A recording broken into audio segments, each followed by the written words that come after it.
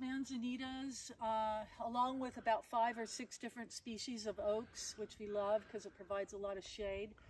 But these manzanitas are probably 100 years or older. They grow very slow. They're very ornamental and picturesque, so we're gonna do some things with that, light them up, put planters. This is the garage pad. The garage will be raised up with a portico that connects to the house. And we tried to leave as many trees as we could. It'll be a 3-car garage.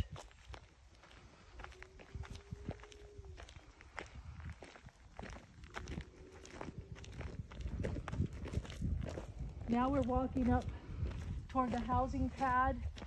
We got to figure out what we're going to do here, whether it's another entryway with steps or it's another drive that connects to the original driveway, which by the way was too steep due to fire.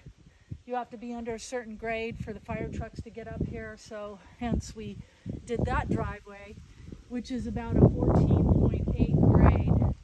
I think you have to be under 16%. So this one didn't work, so we're not sure what we'll do with that. Here is the housing pad, and you'll start to see the view come into play.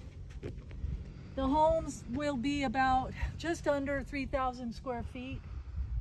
It'll be a 2-bedroom, kind of 2 masters on each side with an open living concept, kitchen and living room in the center.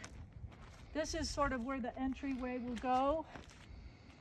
And that's our water tank, also a requirement for fire. It's 5,000 gallons. That'll be moved down the hill to sit next to our solar panels that we'll put.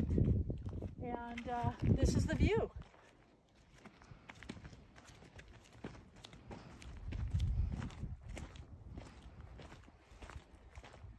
This was a hill that kind of steeped up and then steeped down, so when we saw what the grader did, we were just amazed how big and flat and what a great job he did.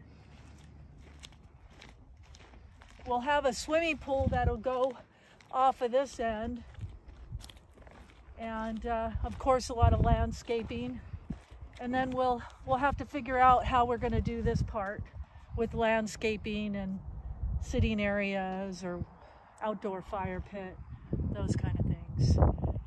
That's a fire break road over there, and our neighbors just bought the 20 acres next to us, so it's going to be interesting to see their project.